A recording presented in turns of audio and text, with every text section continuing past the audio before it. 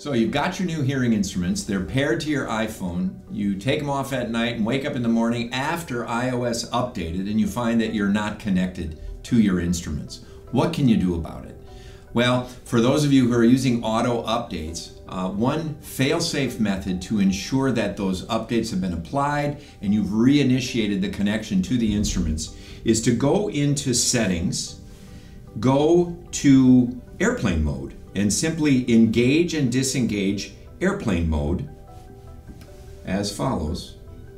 And that will clear it, hold it out for a couple minutes, break all of the connections to any peripheral devices, including the hearing instruments, and restart that connection.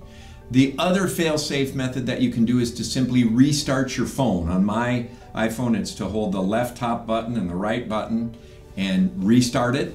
And a lot of times that'll take care of the connection, and you'll see it in the Thrive app in the upper right-hand corner that shows there's no exclamation point. We're reconnected and ready to go. That should take care of the vast majority of the devices that are related to these iOS updates.